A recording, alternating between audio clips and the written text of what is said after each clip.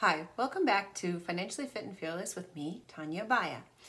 Today's tip is a budgeting tip, and I know you guys are probably tired of me listening to me talk about budgeting, but it is the very foundation of all financial planning. Anyway, I ran into an info graph that I thought was pretty cool and wanted to pass along just the idea to you. And what it is you have your budget work is set up in 3 buckets. Bucket 1 is your non-discretionary, your expenses that you need to provide yourself with food, shelter, that kind of thing. All right, so you've got mortgage, groceries, those kind of things all go into the bucket, and it should come up with 50% of your income.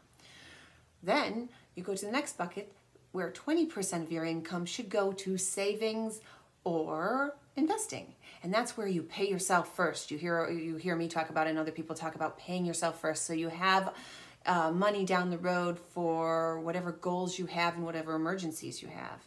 And that leaves your third bucket with 30%. And that's for your fun stuff, what's called discretionary items, whether it's your coffee on a daily basis or a movie or out to eat. We want to make sure that that never gets more than about 30%. So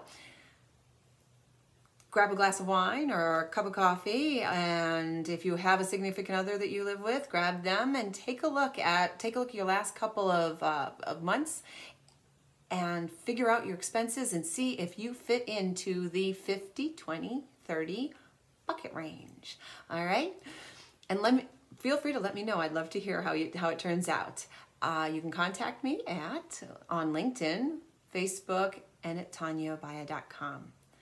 And don't forget, knowing how to use your money as a tool is what can create security and happiness. Have a great day, and we'll see you next time.